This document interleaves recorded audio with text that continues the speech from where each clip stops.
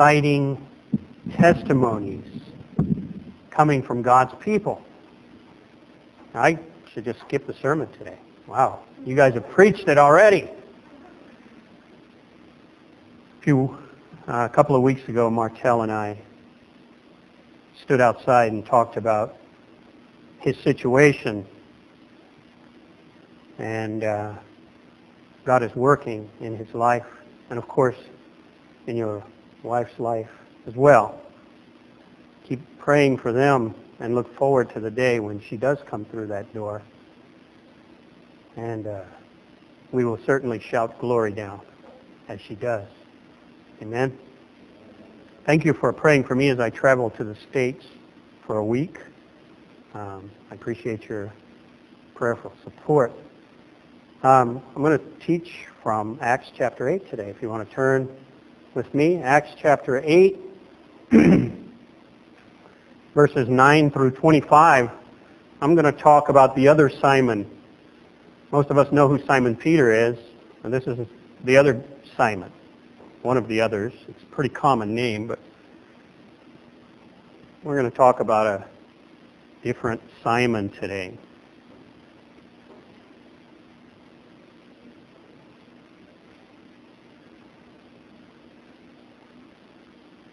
Acts chapter 8, verses 9 through 25. Verses 9 through 25. Welcome to all of you here for the first time all the way from South Carolina. Natasha and I were going, Southern folks, makes us homesick. Yeah. Let's read. Now for some time, a man named Simon had practiced sorcery in the city and amazed all the people of Samaria. He boasted that he was someone great, and all the people, both high and low, gave him their attention and explained, "This man is the divine power known as the great power." They followed him because he had amazed them for a long time with his magic. But when they believed Philip, now notice the very first word of that sentence, but when they believed Philip as he preached the good news of the kingdom of God in the name of Jesus Christ, they were baptized, both men and women. Simon himself believed and was baptized, and he followed Philip everywhere, astonished by the great signs and miracles he saw. When the apostles in Jerusalem heard that Samaria had accepted the word of God, they sent Peter and John to them. When they arrived, they prayed for them that they might receive the Holy Spirit, because the Holy Spirit had not yet come upon any of them. They had simply been baptized into the name of the Lord Jesus. Then Peter and John placed their hands on them, and they received the Holy Spirit. When Simon saw that the Spirit was given at the laying on of the apostles' hands, he offered them money and said, "Give me also this ability, so that everyone on whom I lay my hands may receive the Holy Spirit." Not a good move. Peter answered, "May your money perish with you, because you thought you could buy the gift of God with money." And in another version, and this is actually close to the Greek, Peter says, "To hell with you and your money." I know it sounds funny, but that's what the Greek almost literally says. I know it sounds like today kind of a slang, but that's what he's saying. You have no part or share in this ministry because your heart is not right before God. Repent of this wickedness and pray to the Lord. Maybe he will forgive you for having such a thought in your heart. For I see that you are full of bitterness and captive to sin. Then Simon, not Peter, Simon the magician, the sorcerer, answered, "Pray to the Lord for me so that nothing you have said may happen to me." Let's pray. Heavenly Father, please open up our hearts and our minds to receive your word. Father, change our lives today. Don't let us go out of here the same way we came in. We pray it in Jesus' name. Amen. I like these stories of little-known characters in the Bible. We can learn so much about what's going on. I have a friend who has an unbelievable ability to bargain. This lady can get a BMW at cost. She is unreal. She's got a lot of options, I guess. She thinks, well, there's a BMW on that dealer on that side of town and one on that side of town, so I can go over there and bargain with these people and tell them what I want the car for. And if they don't give it to me, I'm going to go over there and get one. She's got this real ability to do this, and she usually gets the car or the thing at whatever because of her ability to bargain. She's got that talent. I'd like to ask you, do you and I bargain with God? Do we?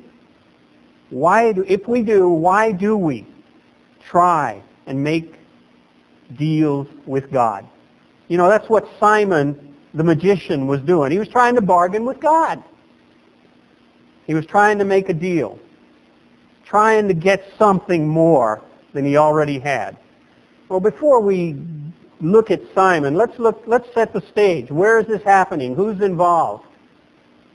This text in Acts is taking place in an area called Samaria. Now that's kind of in the northeast corner of Israel, kind of close to the sea, kind of like Northern California, Oregon would be close to the Pacific Ocean, but over in that area. Now, Philip is there preaching the gospel. Why is he there preaching the gospel? It's very interesting. You should read a few verses back. And you see what happened was the church was being persecuted. So Philip, not the apostle Philip, the deacon Philip, not a preacher, not a pastor, not an apostle, a deacon, a coordinator, a lay leader in the church, a cleaner of tables. That's what he was commissioned to do, clean the tables so that the apostles could do the work of ministry. Philip, that guy, escaped the persecution. They were all sitting around Jerusalem. God allowed persecution to come, and everybody ran away from persecution. Philip began preaching the word in Samaria, and Samaria was getting saved. And that's what happened. That's what was happening in this place where evil, where demons, where witchcraft was prevalent, where this guy Simon, this witch, this guy, was dominating the people of the area. Now this guy is historically powerful. Non-Christian documents talk about this guy Simon. That's how powerful he was. They've actually found a statue that was erected to this guy. That's how big and powerful he was in Samaria. Now revival is happening in Samaria. Now, we have to understand who's there. We've got Simon, the sorcerer, the magician, the witch, whatever you want to call him, this powerful man who's using power to entrap people, to control people, to get money from people. And then later on we'll have Simon Peter come into the mix, a different Simon. And we want to talk about the Holy Spirit. So today I want to talk about the other Simon, Simon the witch. Then we want to look at what happens when Simon meets Simon. We're going to really get confused with these two Simons. I'll call him Peter later. And then we want to close by looking at the near fatal mistake of bargaining with God. It is not a very good thing to do. Well, who was this guy named Simon the magician? Well, if we look at our text, we can see basically this guy was a powerful man. Simon, he practiced sorcery in the city, witchcraft, control, power for the sake of entrapping people for your own goods, your own purposes. Not to be helpful, although putting on a front to be helpful in order to get more people to follow you. He amazed all the people of Samaria. He was well known throughout the whole region. Not only that, but he was quick to tell others how great he was. This is who Simon was. He had trickery. He had deception. He had magic to get all this accomplished. That's how he did it. And it wasn't just the poor people. It wasn't just the unintelligent. It wasn't just people in the civilian sector. It was people in government. People high and low, the Bible says, who gave him their attention. This guy had all people from all classes entrapped. And we know that from history, non-Christian documents as well. This guy was a big guy. Even in government circles, he was well known. They have found documents detailing this fellow's life. He was so big, so powerful, that they began to call him the Great Power. The Great Power. And that's where he gets his name, Simon Magus, or Simon Magus. Magus means great power. And they followed him because he had amazed them for a long time with his magic. So Samaria basically was under the control of this guy. Wherever he said, they believed. Wherever he went, they would go. He had them under his thumb. A kind of witchcraft. Any kind of power that you have over someone else for personal gain basically is witchcraft, folks. Basically what it is. And that's what he was doing. And then in verse 12, something wonderful happens to Samaria, and something not so good for Simon the sorcerer. Philip came into town, and he was preaching the gospel, and lives were being changed. Lives were going over to the other side, not by any deception, not by any trickery, but by the power of God. Philip was there preaching the gospel, and lives were being changed. Men and women, good news of the kingdom of God. Men and women were getting saved, they were getting baptized, and Simon was watching this going, whoa, this is good, and this is not so good. Maybe Simon was trying to tell himself, hey, this is a good thing. And even Simon himself, the Bible tells us, Simon himself believed and was baptized. Now the key is, look at that verse. Look at the end of the second part of chapter 13. Simon himself believed and was baptized, and he followed Philip, the evangelist, everywhere. Why did he follow Philip? We can see after the comma. He was astonished by the great signs and miracles that he saw. And I'm astonished by those things too, but I tend to believe that Simon Magus was going, okay, now I've been doing all these miracles. I've been doing magic. I can't do this kind of magic. I'm going to follow this guy around and see if I can learn something. Now, was he doing it for the glory of God? I don't think so. I don't usually ask you to turn a lot when I teach, but I'm going to ask you to turn with me to John chapter 2 for a second. John chapter 2, and I'll tell you the verse number in a minute. I didn't write it down. I think it's verse 22 and following.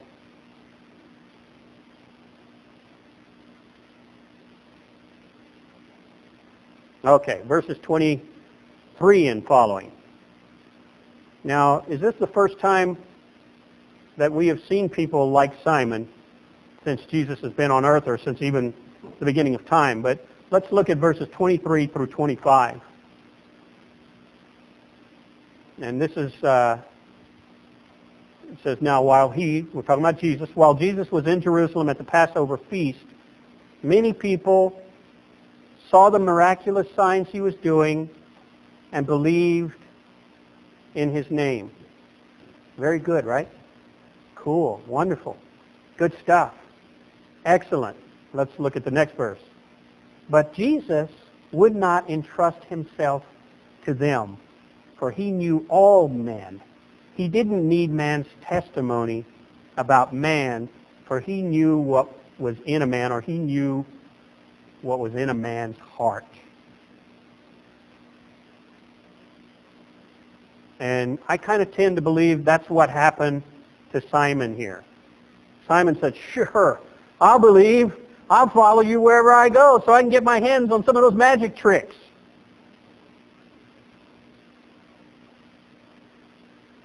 I'm not so sure that Simon actually, in his heart, really believed that Jesus was the Christ, the Messiah, the Son of the living God, and had committed to him his whole life.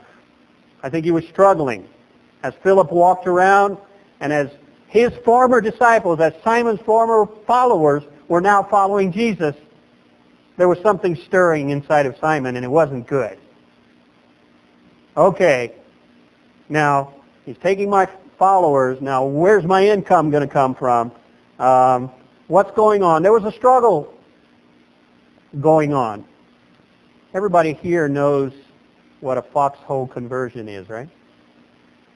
Foxhole conversion is when people go to war, and not so much anymore, but they used to, when the wars were in Europe and other places, people would dig holes to hide from the bullet rounds and let them go over their head. And as the bullet rounds were going over, they would begin to bargain with God. Someone named William T. Cummings wrote, "There are no atheists in foxholes. While crouched in a trench with bullets zinging overhead, even the most reluctant heart begins to bargain with God, just in case God might exist." And this is the kind of conversation that goes on. God, if you only get me out of this alive, I'll... But foxhole faith rarely lasts very long. Doesn't last too long. When the crisis passes, thoughts of God recede into the background. Right? Let me ask you something. Are you closer to God when everything's going good? Or when you're reading James chapter 1, oh God. Okay. Why? When we're facing our trials, we get close to God. Whether you're an atheist or a believer, sometimes the trial draws us into close contact with God. But to be converted under such circumstances rarely lasts. God is mostly there for emergencies. And I think this is what Simon the magician was going through.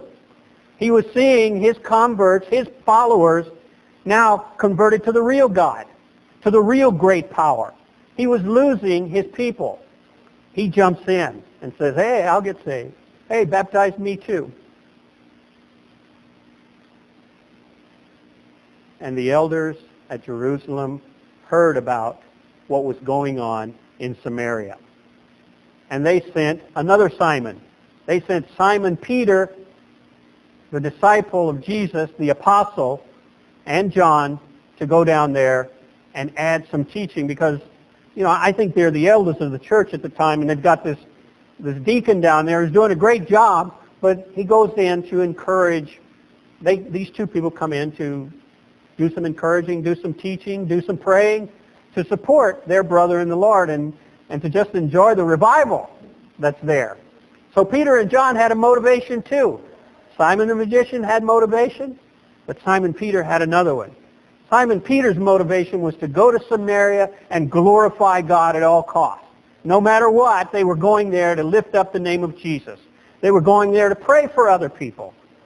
They were not going there for their own selfish motives to just get in on the glory like Simon the magician was. Had nothing to do with them. How many times have we heard in this church people being encouraged, people encouraging one another, people testifying, finally understanding, hey, it's not about me. It's not about me. And when we learn that, when we hear that, we begin to grow, God begins to change us, and lives around us begin to change as well. We have to learn that it's not about me. Simon Peter didn't learn that the easy way. If you go back and study the Gospels, you'll find that Peter went through it with Jesus time and time again before he learned it's not about me. Now he's in Jerusalem. The elders send him to Samaria and say, go over there and support Philip, and he's gone in a heartbeat because he knows it's not about me.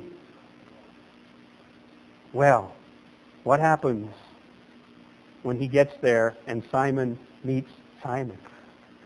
Interesting little clash of characters. Well, Simon and John are busy with Philip, and they begin to pray. Verse 14 and 15, when the apostles in Jerusalem heard that Samaria had accepted the word of God. I like the way Luke says Samaria had accepted the word of God. You know there were some people getting saved. He didn't say some people. Samaria was getting saved. I mean, there was not enough room for these people to kneel down anymore. They were getting saved. They sent Peter and John to Philip and whoever was already there. And when they arrived, what did they begin to do right away? They began to pray. They began to pray. We say it again. They began to pray for them.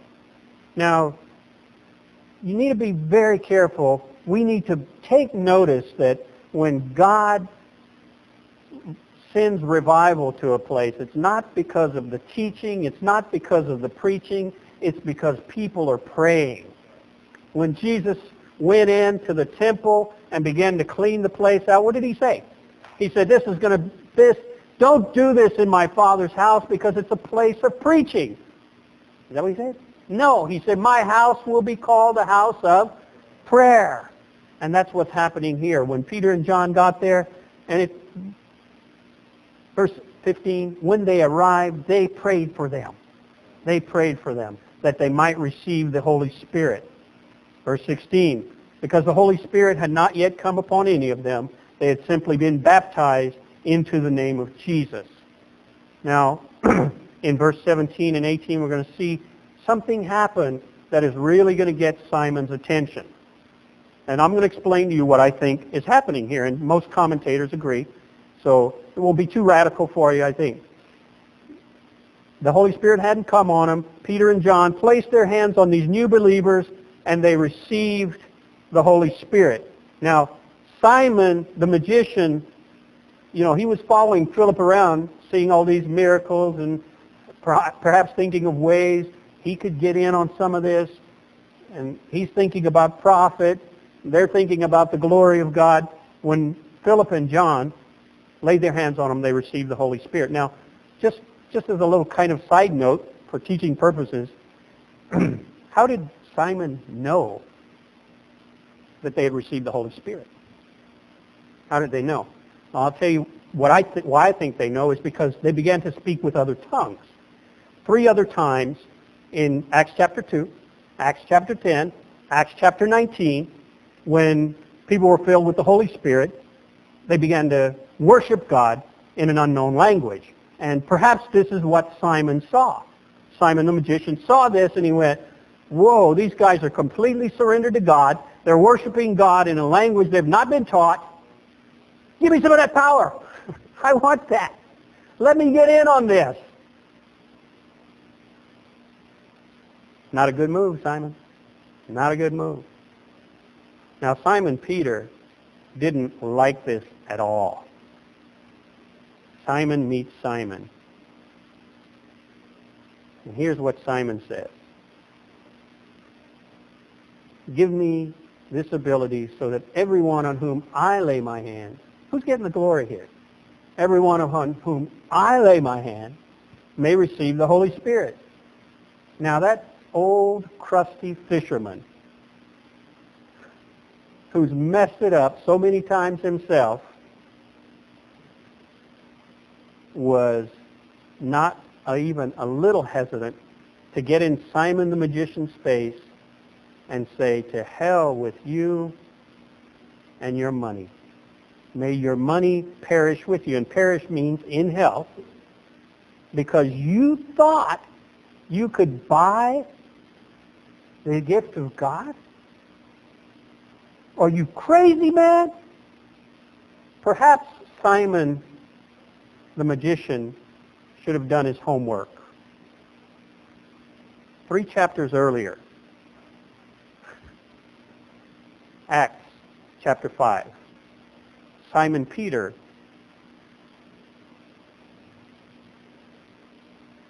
is with a group of believers.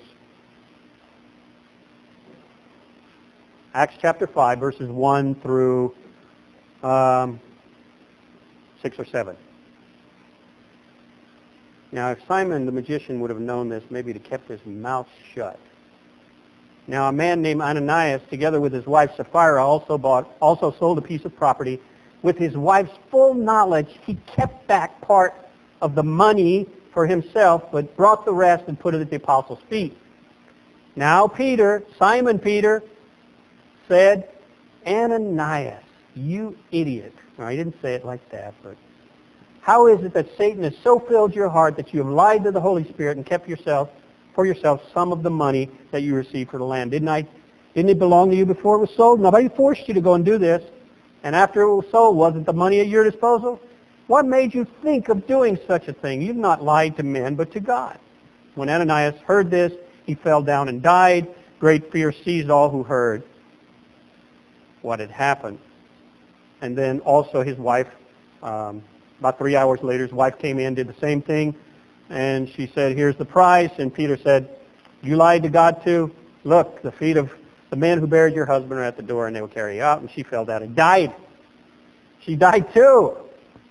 Now, Simon the sorcerer, Simon the magician, had known not to bargain with God for cash. I wonder if he'd have made such a stupid mistake. But Peter was not tolerant of Ananias and Sapphira, and he was not at all tolerant with Simon.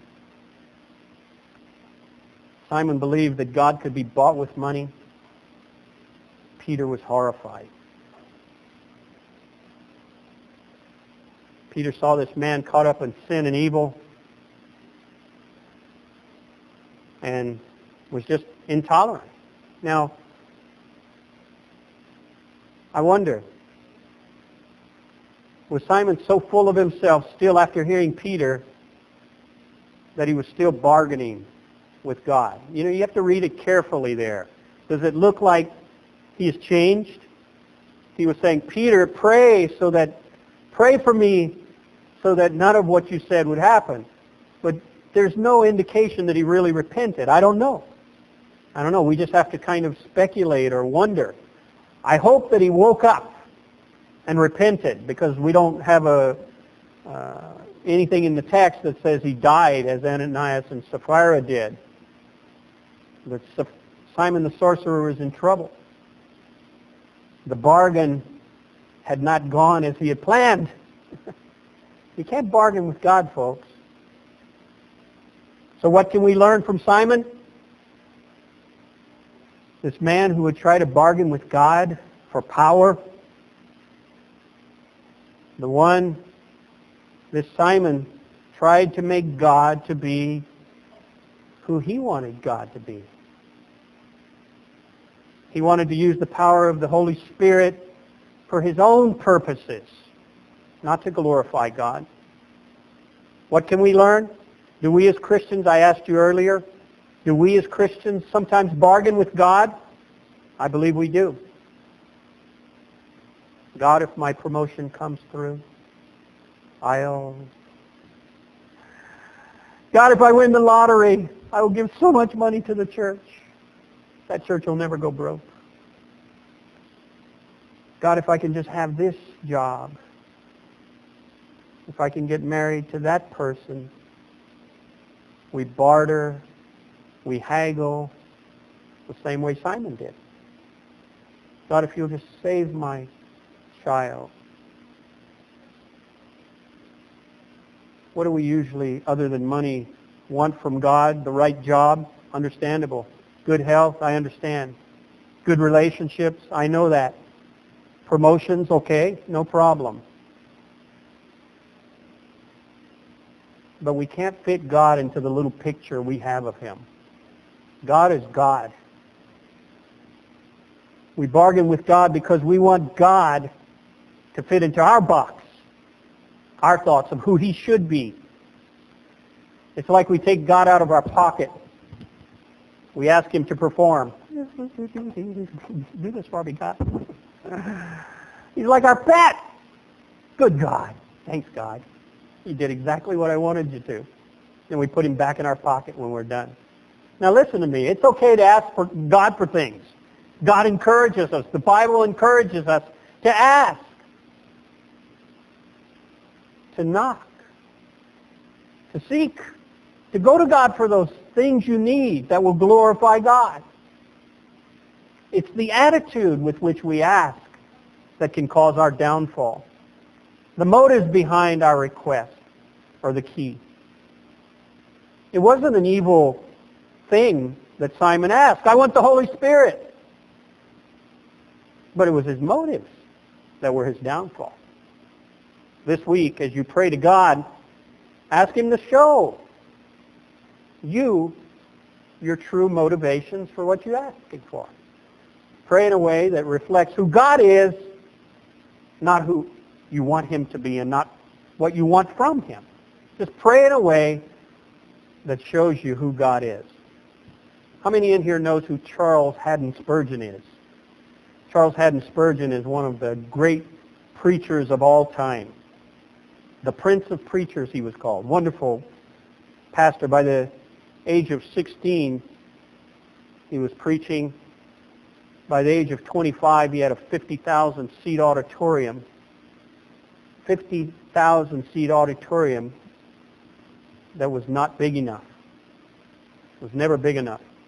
And he traveled all over Europe to preach. At the same time that Spurgeon was popular, there was another guy that was popular named P.T. Barnum. Anybody know who P.T. Barnum was? Yeah, he was a great circus builder, tent builder, and prominent circus owner, filthy rich man. P.T. Barnum heard about Spurgeon and the great crowds coming out to hear him. He sent Spurgeon a telegram with an offer of a large sum of money to come and preach in his circus tents. And P.T. Barnum's motive was that God would be glorified? Nah. He wanted to charge admission. Spurgeon sent a very short reply, and here it is. Dear Mr. Barnum, you'll find my answer in Acts chapter 8, verse 20. Shall I read that for you? May your money perish with you because you thought you could buy the gift of God with money. Let's not bargain with God. Let's pray. Heavenly Father, thank you that your entire word is true and good to teach us, to encourage us, to correct us, to lead us on the right path, Lord. Lord, let us check out our motivations. Let us pray with a right heart, a pure heart. Father, we know, we are sure and secure in our faith. Lord, as we go forth and walk with you and for your glory, Lord, keep us true to your word. Let our attitude be as the attitude of Christ, ever seeking to glorify your name. Let us not try to put you in a small box, but let us walk and pray and live for who you are as your word guides us and teaches us who you really are. We ask all these things and we pray them in the mighty name of Jesus. Amen. And God bless you. Thank you for coming. We have some fellowship downstairs.